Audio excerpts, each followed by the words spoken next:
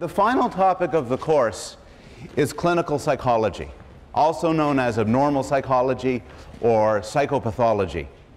And this, for many of us, is what psychology is really about. It's about mental illness. It's about clinical psychologists.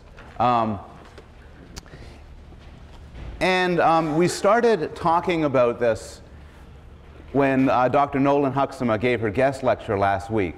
And I'm going to continue through this today. It is a topic of tremendous scientific importance, but also a topic of great personal importance for many of us.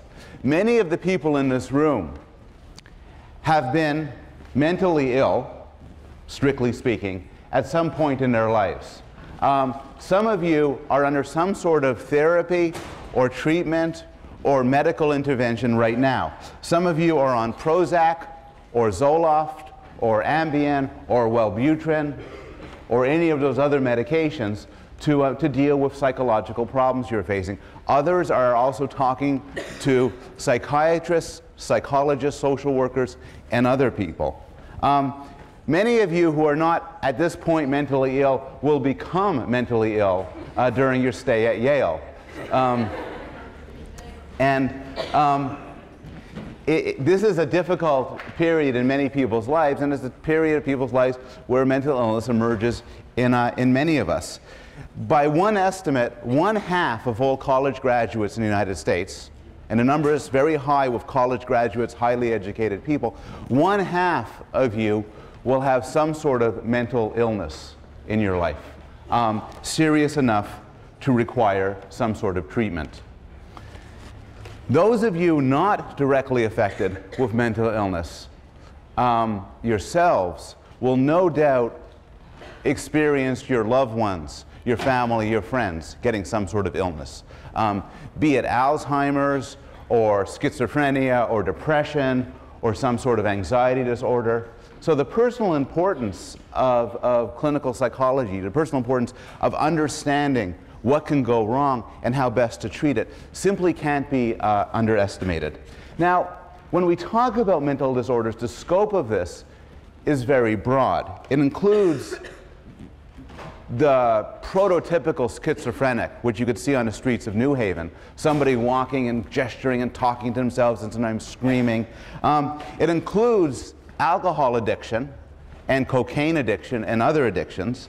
It includes somebody with Down syndrome or autism, an old person losing his memory, a teenager falling into a deep depression, somebody with a severe social phobia to the extent that he or she can't leave the house. Then there are also very hard cases where it's difficult to say one way or another. That guy's photographing me as I'm talking. It's freaking me out in kind of a social phobia way. There's difficult cases where it's just hard to tell mental illness from just bad behavior in general. So consider a killer without a conscience or a mobster like John Gotti. Is he mentally ill? And this is a question which is a deep one, and we'll wrestle with it a little bit actually towards the end of this lecture. What about somebody who acts in a kind of unusual or zany way?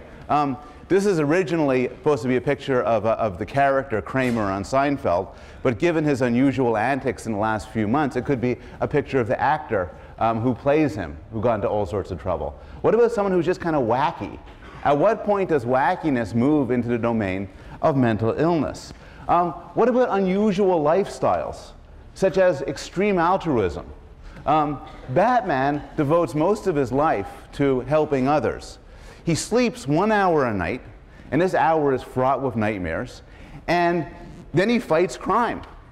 What about somebody, and this was a case reported in New Yorker a few months ago, who has lots of money and a loving family and has his kidney removed to help a stranger? And he says, I have 2 kidneys, it's minor pain, minor operation, I could save someone's life. His wife says, you're mentally ill. That's just crazy to do that. Where do we draw the line? And so there are these great philosophical and moral questions over the boundaries and how to think about mental illness. So how should we think about mental illness? Well, there are some answers we could quickly dispense with. It used to be thought that severe mental illness was a result of demonic possession. If you read the Gospels, Jesus Christ wandered around a lot, met crazy people, and exorcised the demons from their bodies. It was a common way of thinking about craziness. We now believe that this is not true. What about, yes, it's not true. What about social deviance?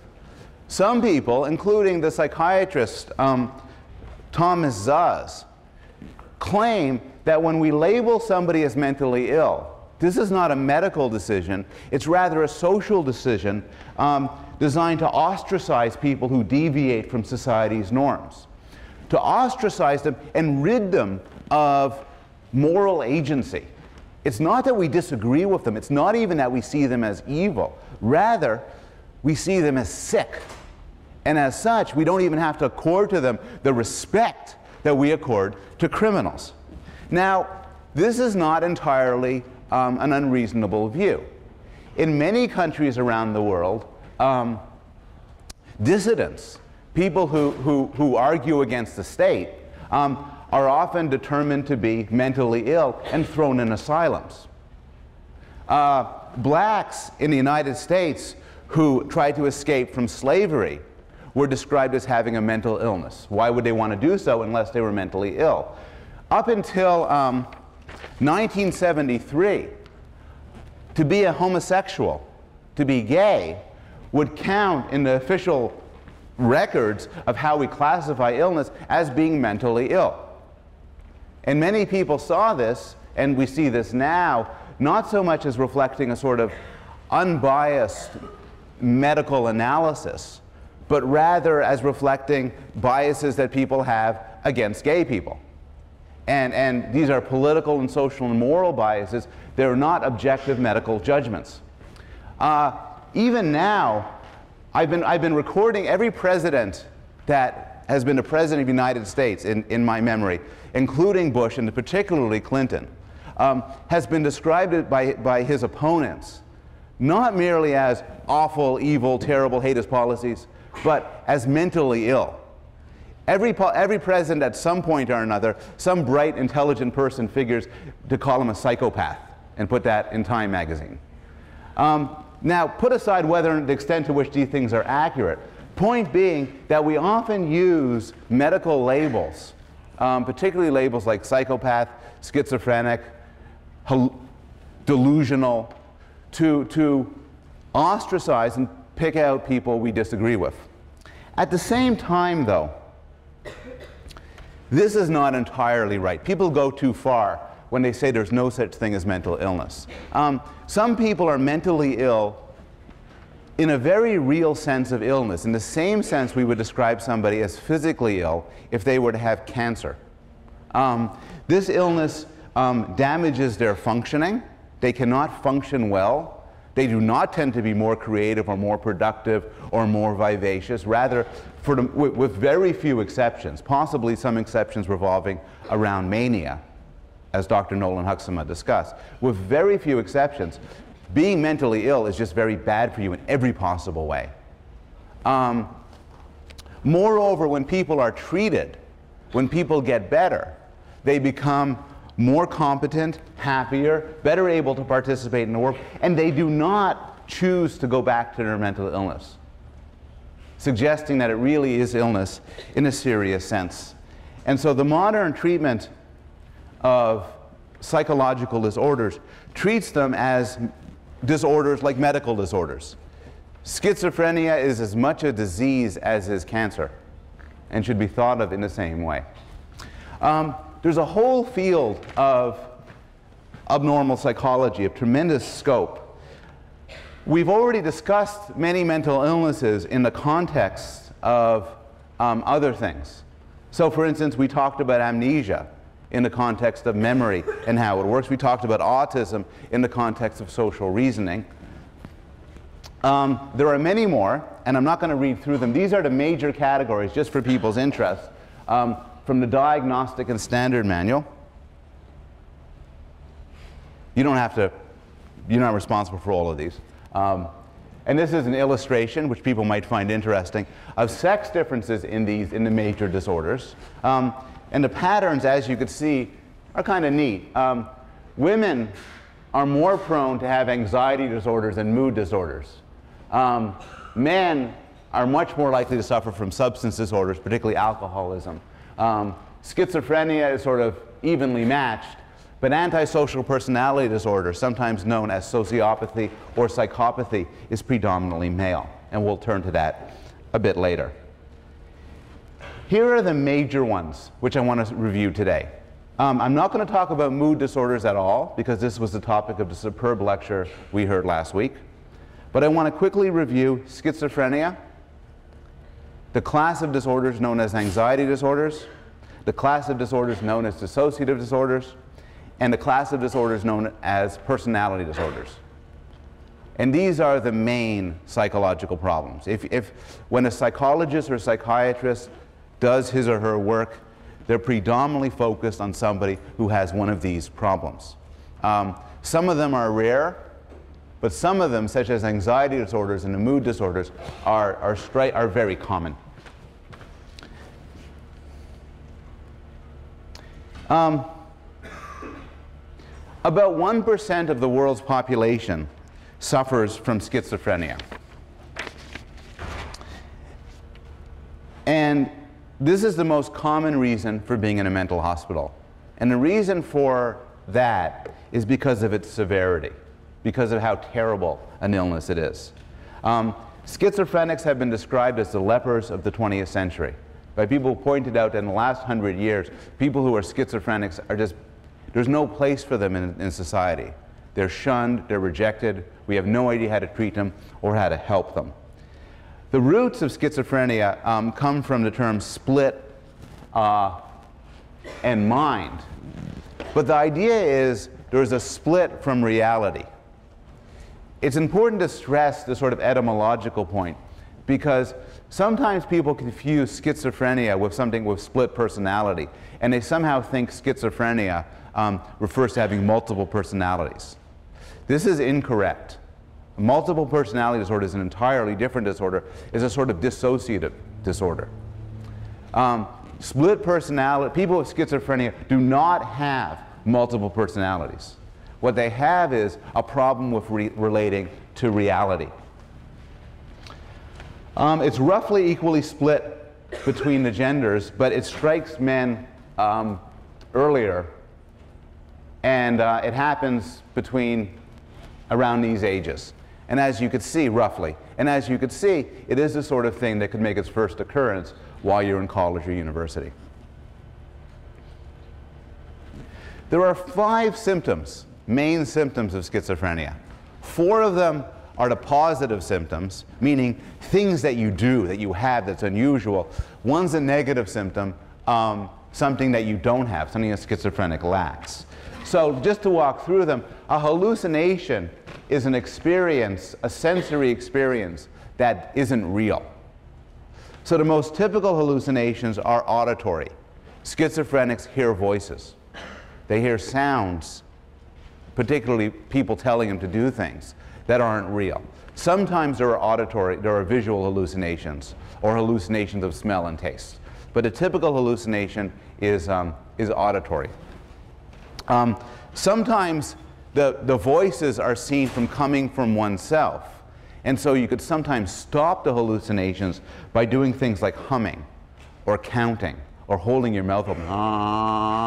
And some schizophrenics will do this in an attempt to block auditory hallucinations. There are delusions. The difference between a hallucination and a delusion is a sensory experience that's wrong, that just didn't really happen. A delusion is a belief that isn't right. It's a belief that you shouldn't be having. Now, again, the question of what counts as a delusion and what counts as accuracy can be a controversial one. Richard Dawkins titled his recent book, The God Delusion, describing this mass delusion that many people have that they believe there's a supernatural being who created the universe and who's watching them. Some people find that offensive, to call it a delusion. And people will have different views. The delusions schizophrenics have tend to be pretty clearly weird and wrong. They often tend to believe they're famous people. Many schizophrenics have a religious bent and believe that they're Jesus Christ. In 1959, there was a Michigan hospital that had 3 Jesus Christs in it, and they would meet and talk. One theme of delusions is what's called ideas of reference. And ideas of reference are, you think that there's all sorts of things happening that revolve around you. You hear people whispering, and you think they're talking about you. You pick up the newspaper, and you believe that there's coded messages in it that are directed towards you. You might believe that there's some sort of omnipotent, powerful force conspiring against you or trying to manipulate you, like aliens or the FBI, the CIA, the government. You might believe that they have some sort of evil plan in mind for you. There's disorganized speech. Some schizophrenics babble. They talk and it's nonsense. If you listen to a schizophrenic on the street, sometimes what they're saying makes no sense at all. Not merely that they're conveying ideas that are unreasonable, but it's just garbled. It's just a mess. And sometimes there's disorganized behavior too. Odd motor movements. The most extreme case of this are motor movements described as catatonic, where the person doesn't move, often freezes in a position. Those are all positive symptoms. A major negative symptom in schizophrenia is absence of normal thought or affect. Affect meaning emotion. So some schizophrenics might just not talk. They might have very low emotional responses. They might not care about anything. The basic psychological misfunction,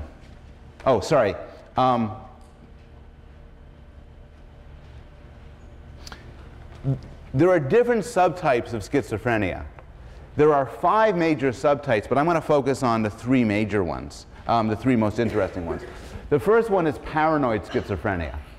So paranoid schizophrenics believe that others are spying and plotting against them, and they often have delusions of grandeur. They often believe that other people are jealous of them. They might believe they have supernatural powers.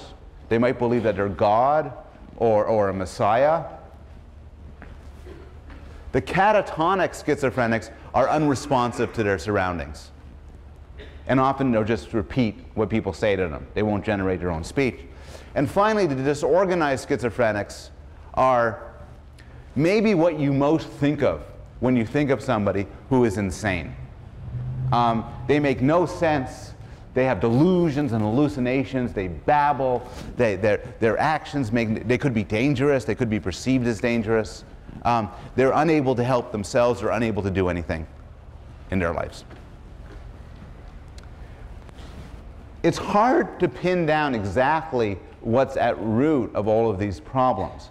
But a very general summary is that there's a problem, an inability to put together your thoughts and perceptions, to sequence them and coordinate them, to impose a logical structure and a reasonable, realistic temporal sequence on your experience. This is the core thing going wrong. But what happens as a result of this is you lose contact with others. You lose social contact. Losing social contact means you don't get much reality checking. If I start acting weird and nobody cares, I could just get weirder and weirder. Well, if I'm in a good social group of people who care about me, often the situation could be brought under control. So schizophrenia is sort of a vicious circle. We have this cognitive problem, then you have problems losing contact with others, exaggerating the cognitive problem, and so on. A lot of people study the genetics of schizophrenia. It's clear enough that there's a powerful genetic component.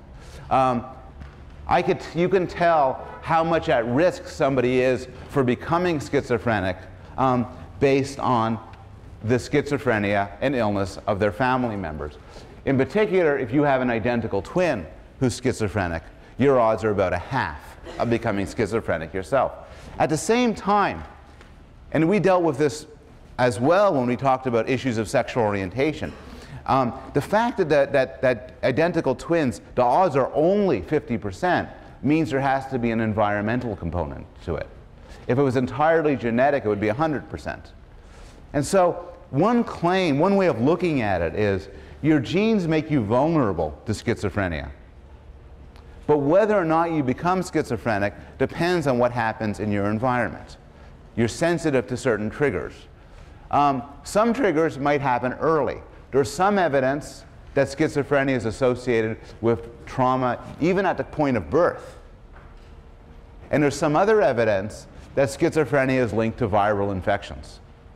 As an example, there are more schizophrenics born in the winter. A subtle difference, but there seems to be a reliable effect of more schizophrenics born in the winter. More people get sick in the winter.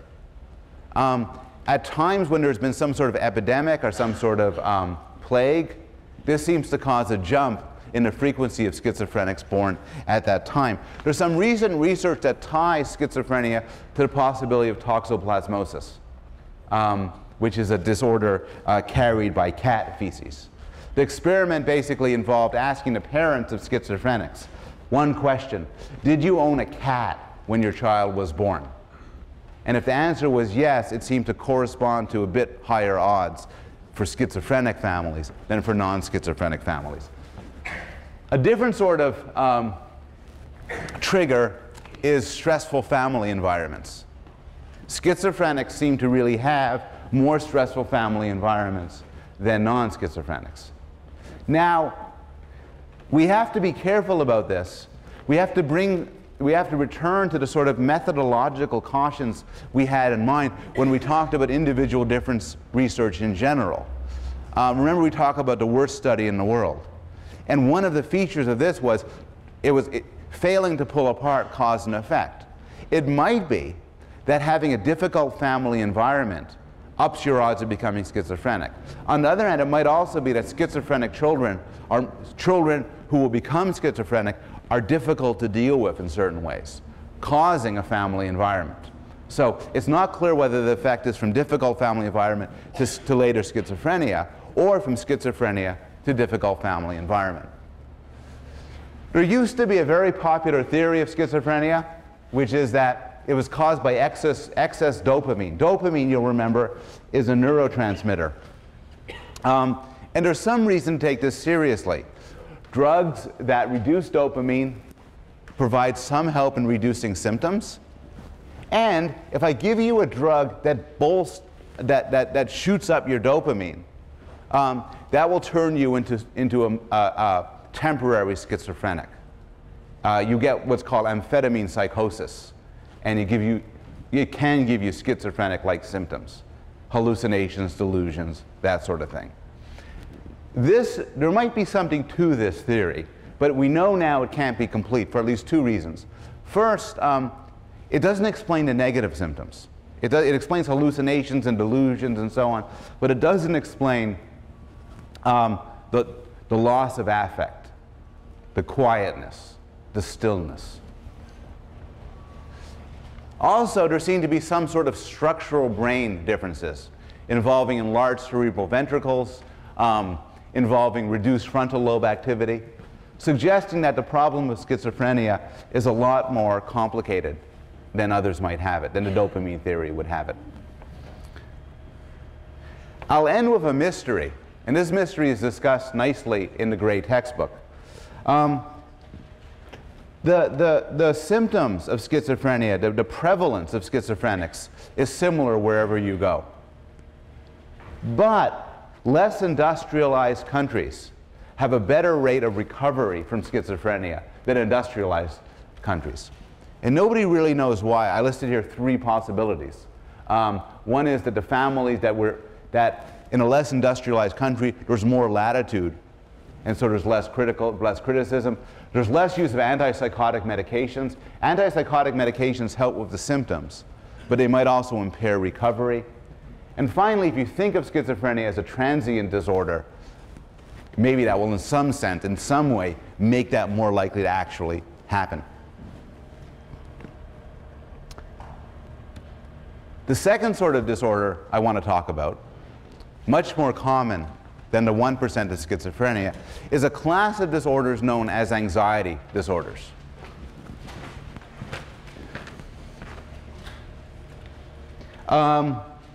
The primary disturbance in anxiety disorders is anxiety. You have a lot of anxiety. It's persistent, either anxiety or maladaptive behaviors to reduce anxiety. Now, everybody experiences anxiety. If you didn't experience anxiety, you'd be a very strange person. You probably wouldn't function very well in the world.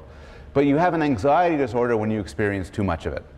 When you experience too much of it, it's uncontrollable, it's unreasonable, and it messes up your life. And there's quite a few anxiety disorders. The simplest one is just generalized anxiety disorders, where, and this is about 1 in 20 people will get it at some point in their lives. And you worry all the time. You're just very anxious. You're just worried all the time. And it could be paralyzing. It could give you physical symptoms like headaches, stomach aches, muscle tension, and irritability. There's some evidence that generalized anxiety disorder has a genetic component that is somehow related to major depression. And it does seem to have its possible roots in some sort of childhood trauma. And so the model some people give for this is, when you are young, something really bad happens to you. This makes you hyper-vigilant. You don't trust the world. Bad things could always happen around the corner. And because you're hyper-vigilant, you are more prone to develop generalized anxiety disorder after a difficult life event. A second sort of anxiety disorder, which we already discussed in class, are phobias. And phobias are intense, irrational fears. They could focus on objects, events, and social settings. Here's a nice diagram of different phobia, different things, and a proportion of people who are afraid of it. And the point of this diagram isn't with the details. It's really, it's rather to give you a feeling for the fact that some things most everybody is afraid of, or a lot of people are afraid of, and some things not many at all. The big phobic object we know from previous lectures is snakes. About 40% of the population say they're afraid of snakes. How many people here are afraid of snakes? Okay. And then there's a really terrifying thing, mice. How many people are afraid of mice? Mice are the worst things in the world. And then cats. And if you're afraid of cats, that's really unusual. Not many people are afraid of cats. There's a classical conditioning model of phobias, which we are all familiar with, but we are all familiar with why it is not a very good theory. A lot of people who are afraid of snakes have never had a bad experience with snakes.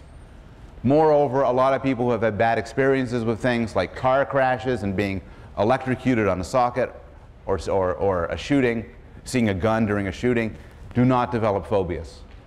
This gives rise to a much more plausible theory known as the preparedness theory, which says that we have evolved to be sensitive to certain phobic objects, objects that were dangerous to us in our evolutionary history, and we're prone to develop phobic responses to this. The final anxiety disorder is obsessive-compulsive disorder. Obsessions are irrational, disturbing thoughts that intrude into your consciousness. This hits about 2 to 3% of the population, and it leads to compulsions, repetitive actions performed to alleviate the obsessions. For instance, you might be obsessed with the idea of being dirty. Your hands are dirty, you're filthy. That might lead to compulsive washing. You might believe that God is angry at you, and that might lead to compulsive prayer. Cleanliness and religion are common themes of obsessive-compulsive disorder. You often know rationally that these are unreasonable behaviors, but you can't help yourself from doing them. Sometimes I get the word I left my door unlocked, and I run back and check it. But I feel it's a little bit of OCD coming on, because I know I locked it, but did I really lock it? And then you get worried. Now I'm worried if I locked my door. Checking and washing. Checking is what I'm talking about here. Most common compulsions. And it seems to have a neuropsychological phenomena. At least it related to heightened neural activity in the caudate nucleus. What's interesting is you might think obsessive-compulsive disorder is a very sort of Freudian, psychoanalytic sort of disorder. But actually, it's treated quite well with drugs. Drugs that affect the serotonin level, serotonin being a neurotransmitter, can often do good work for obsessive-compulsive disorders. So if you develop a disorder, an OCD problem, you might find yourself being cured simply with medications.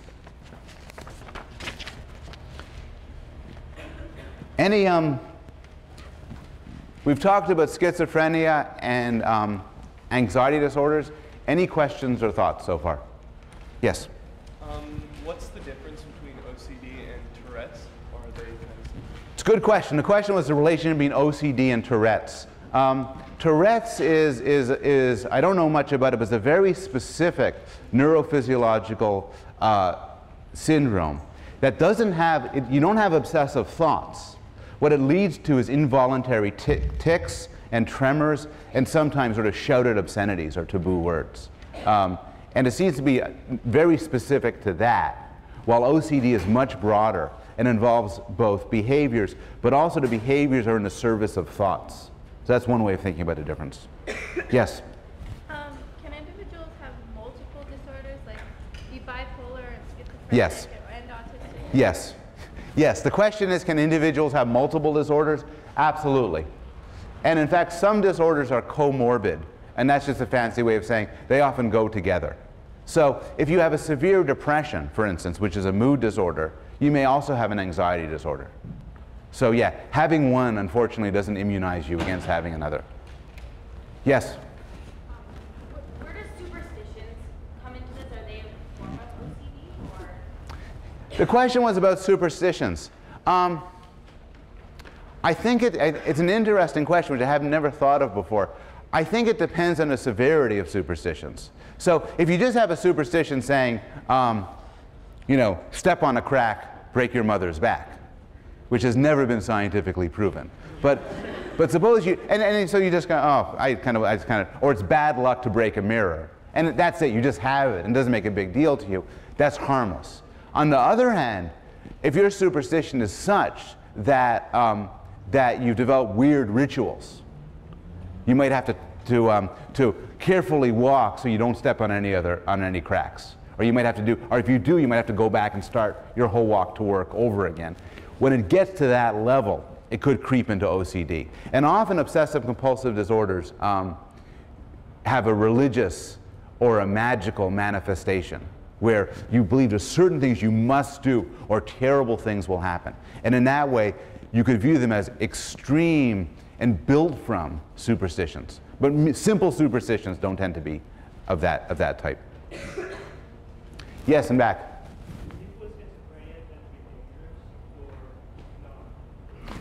The question is, are people with schizophrenia dangerous? As a rule, statistically, it tends not to be the case. They tend to be more likely victims than harmful. They tend to be fairly helpless. You can have a case where a schizophrenic might harm somebody. A paranoid schizophrenic, for instance, might develop a delusion and harm somebody. And so there are definitely such cases. But for the most part, again, there are more victims than oppressors. They're very vulnerable because they aren't capable of dealing with other people. They often aren't capable of defending themselves. One more. Yes? How permanent are the effects of the medication for these disorders? The question is, how permanent is the effect of the medication? You mean for schizophrenia? Like, in general, like, do they have to stay on the medication for? Yes. In general, I think I can't think of any exceptions. The effects of medication are temporary. Now, that doesn't mean if you have a bout of OCD or depression, you have to be on medication the rest of your life. What could happen is, for instance, somebody could get a mild depression. Go on something like Prozac or Wellbutrin. Use that time to kind of get their lives back together, cheer up a bit, and then when they go off the medication, they're fine. But as Professor Nolan Huxtamo pointed out, unless they've developed coping skills, they're likely to relapse and get the problem again. So the physical effects of medication are always temporary, particularly for things like schizophrenia. But they can often help people get out of a problem, anxiety or depression. Okay, dissociative disorders. I'll show you a movie clip and then we'll go back and talk a little bit about it. Let me ask a question that might seem somewhat uncaring. How many of you think he's faking? How many of you are confident there are many people living inside his head, as in the way it's depicted? Okay. How many of you are unsure? How many of you have two minds? There's one part of you struggling. We'll go back to him. Go back to him. Dissociative disorder are disorders involving disassociation, and what people mean by that is literally a disassociation of memory. That is, you become somehow unaware, separated from some part of your identity or history. And you're unable to recall those parts of your identity and history, except sometimes under special circumstances. Now, some degree of dissociation is normal. There's, I have here, in actually Dr. Nolan Huxhama's excellent abnormal psychology textbook, a checklist of dissociative experiences, many of which normal people have. Not sure whether one has done something or only thought about it. Anybody ever have that? Common. So involved in a fantasy that it seems real.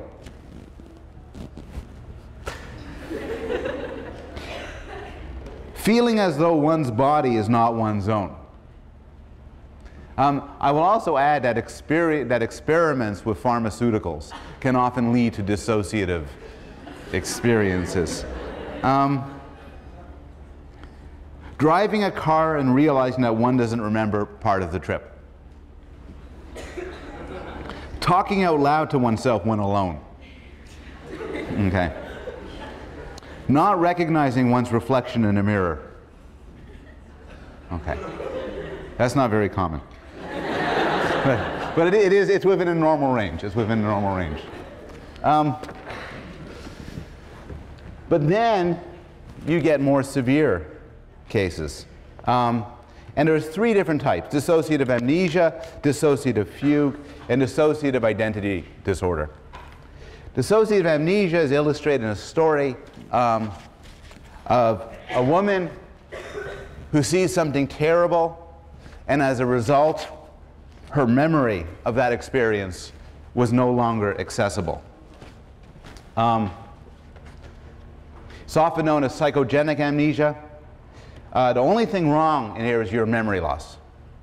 And sometimes it's a selective memory loss, but sometimes it could be global. It's as in these movie cases where you lose your memory because something terrible has happened. And you would get it back later, but you have a temporary loss of identity. The idea is that something so terrible has happened, you separate yourself from your previous identity and your memory. Over half of people charged with homicide claim to have some degree of dissociative amnesia.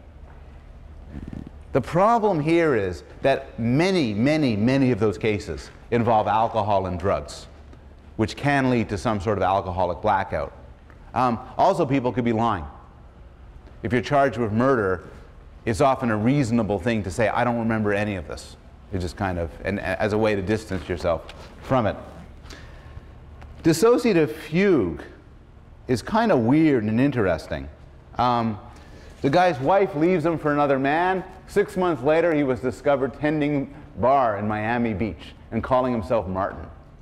And he totally wiped out his past memory and developed a new identity.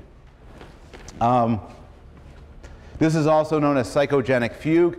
So it's global amnesia, but there's also identity replacement. You leave home, you develop a new identity, and it's called a fugue state. This is my favorite mental disorder. If I had to get a serious mental disorder, I would get this because I'd get to travel. When it wears off, your old identity comes back and your new identity is forgotten. Then there's dissociative identity disorder. And this is a story of this woman who goes back and forth from her regular personality to a personality of Donna, who is only 6 years old.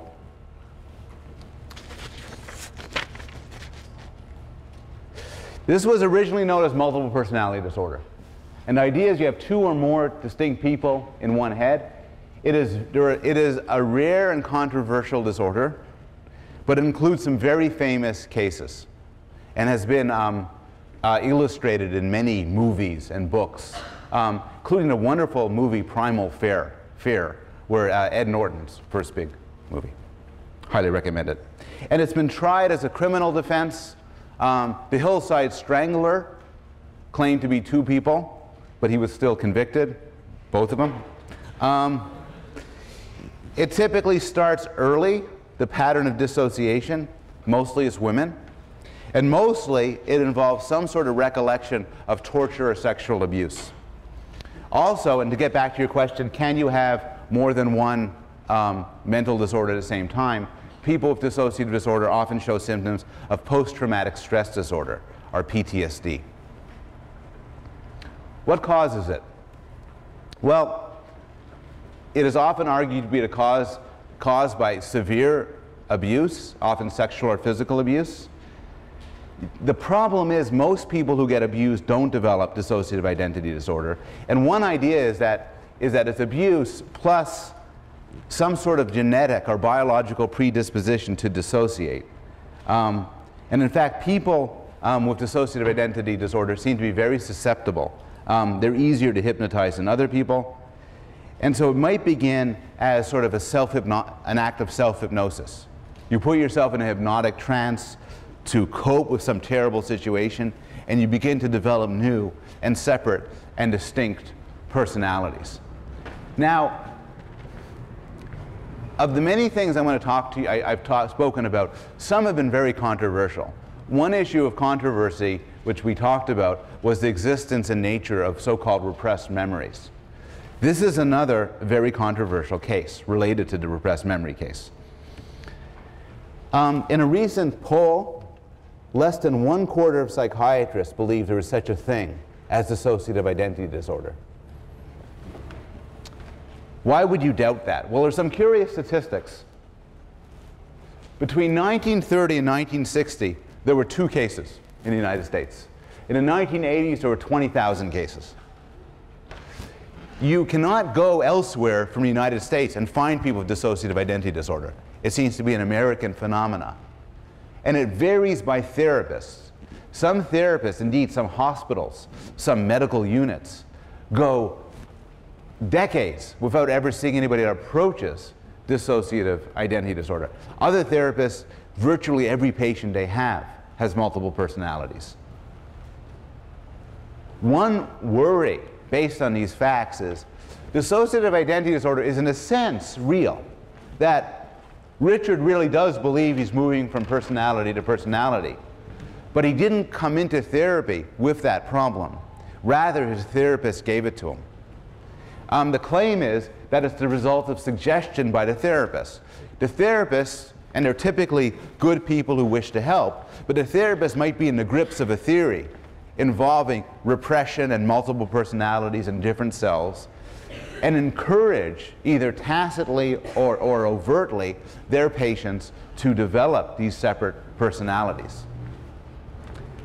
Related to this, it's not clear to what extent dissociative identity disorder is an extreme version of normal psychopathology, of normal psychology. So people from the philosopher Dan Dennett to the psychologist Judith Harris have pointed out that we're different selves in different situations.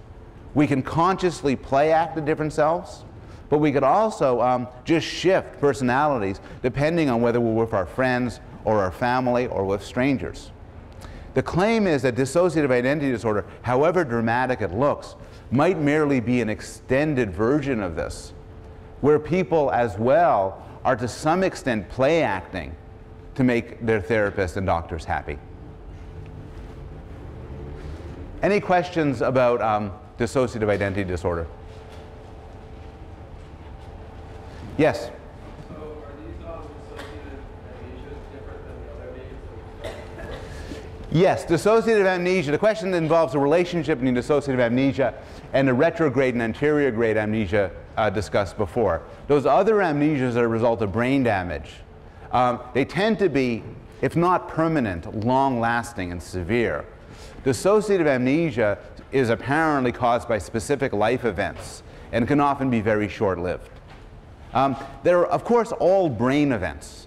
But in a crude sense, the dissociative amnesia is more of a psychological happening than the other sorts of amnesias that we talked about, involving Korsakoff syndrome in a patient of HM and so on.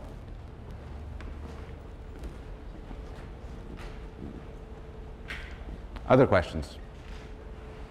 Yes, and back.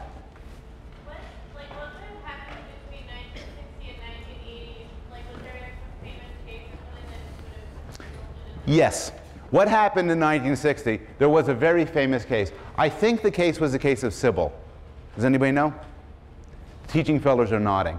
But there was a very famous case, which I think was of Sybil, which was made into a movie and discussed and had a huge influence on people.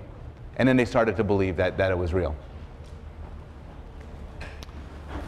There's a type, the fourth and final type of disorder is something which is not actually discussed in the Gray textbook. But it has to do with personality. And this is interesting because it probably extends to some extent to many of the people in this room. Personality, as you remember, is your way of dealing with the world. In particular, the way you have of dealing with other people. The notion of personality disorders is that some personalities are so bad that they veer off into mental illness. So one personality disorder is a narcissistic personality disorder. Everyone likes to talk about themselves and thinks they're terrific to some extent. Some people to a little bit too much. But if it's really extreme, you could get labeled with a narcissistic personality disorder. You might have an avoidant personality disorder, dependent, histrionic, borderline. Borderline is really bad. When people describe you as a borderline personality disorder, that just means you're just awful to be with. You're kind of awful. There's a paranoid personality disorder, which is not that you're paranoid schizophrenic. Very clearly, no signs of schizophrenia, no hallucinations, nothing like that. You're just paranoid. You're just, to a greater extent than normal, you think other people are against you and plotting against you. The most interesting personality disorders, in my mind, have to do with violence and crime. And they have to do, in particular, with something called antisocial personality disorder. Now, most murderers are not mentally ill in a medical sense. They're not mentally ill according to how clinicians categorize things. To some extent, most people who kill are just normal people being driven by normal desires, rage, jealousy, hate, just taken to an extreme. Even mass murderers do not, as a rule, appear to be substantively different from a psychological point of view. In every society, and honestly, I wrote the lecture on this quite a while ago, but given the recent events, they stand as a perfectly good example of what I'm going to say. In every society, there's a notion of somebody who has been deeply humiliated, usually male. And he's been humiliated over and over again. He sees himself as losing status and losing status and losing status. And he tries to get it all back, to gain face with one act of terrible violence, where he takes his revenge over everybody and then is known and as a result, even though he might die, he probably will die, makes his way to a level of social status he would have never gotten before. The American term for this used to be going postal, but this is an old idea. Stone Age tribes in Papua New Guinea had a term for this. They call it running amok, and every society has this. So there's normal murders, there's mass murderers, And then there's the interesting cases like serial killers, like Dahmer, or Son of Sam, Ted Bundy, John Wayne Gacy, even imaginary Hannibal Lecter. Many of these sort of serial killers do have some sort of mental illness, but the mental illnesses are all over the place. There was a guy, Jerome Brudos, who had such a severe fetish for women's feet that he killed young women and severed their feet and then kept their feet around his house. Son of Sam was pretty clearly a paranoid schizophrenic. He did his murders because a barking dog told him to. Jeffrey Dahmer is a cannibal killer. He killed people so he could eat them. And I asked one of my colleagues and clinical colleagues what exactly was wrong with him, and the person immediately responded, he has a severe eating disorder. So it was a joke. It was in very, very bad taste. A lot of murderers claim to have dissociative disorders. It wasn't me who killed the guy, it was my alter ego, Fred. It's not clear how often they're telling the truth, if ever, or whether this is a way of escaping responsibility. There's a mental illness.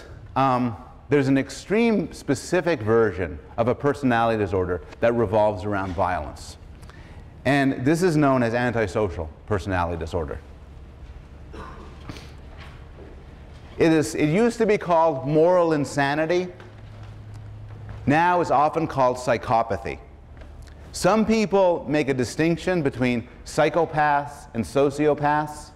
For the purposes here, others don't. And for the purposes here, I'm going to blend them into one category, and I'll use the term psychopath. They're typically male. They are defined as selfish, callous, impulsive. They're sexually promiscuous. They seem to lack love, loyalty, normal feelings of affiliation and compassion. And they get into all sorts of trouble because they're easily bored and they seek out stimulation.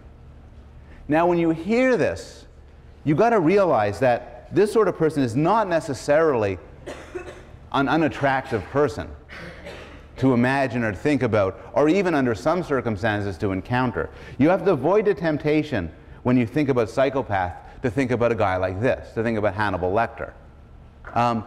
The most famous psychopath, of course, is James Bond, who's a perfect psychopath in every regard, as played by him and also by Sean Connery. The Roger Moore and Timothy Dalton characters were not psychopaths. Could give a whole course on that. Is this an illness? Well, again, this is one of the hard cases. Psychopaths don't come in for treatment. James Bond would never go to a therapist and say, I have a problem with promiscuity in my life of adventure. Why is it that I don't have this need to settle down and have kids and be a one-woman man? They don't have a problem with it. Other people often have a problem with it. But it's not clear that's enough to make it a mental disorder. Also, a lot of psychopaths are reasonably successful. Now, this gets complicated because psychologists study psychopaths. But the psychopaths that they study are, by definition, unsuccessful psychopaths. And what some people have argued is the real psychopaths, the successful ones, are the ones that run the world, that excel in every field, because they are successful enough that they don't look like psychopaths. They have no conscience, no compassion, love, loyalty. They're cold-blooded and ambitious. But they don't go around making it so obvious that we throw them in prison. And so it's an interesting and subtle and complicated case. The final section, and I'll start this, and we'll go 5 minutes into this, and then continue it next week with the final class, concerns therapy.